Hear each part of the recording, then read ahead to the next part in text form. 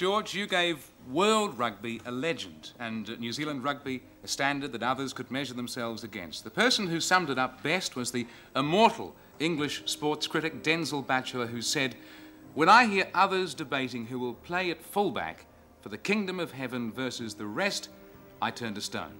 It's not for me a question of whether Napier was the greatest fullback in history, just a question of which of the others is fit to help him on with his cotton Oxford boots."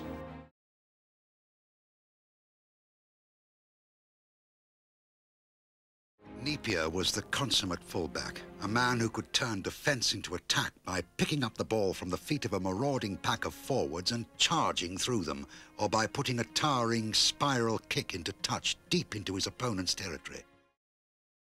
The popular 19-year-old played every match on the tour, creating a record that is never likely to be beaten.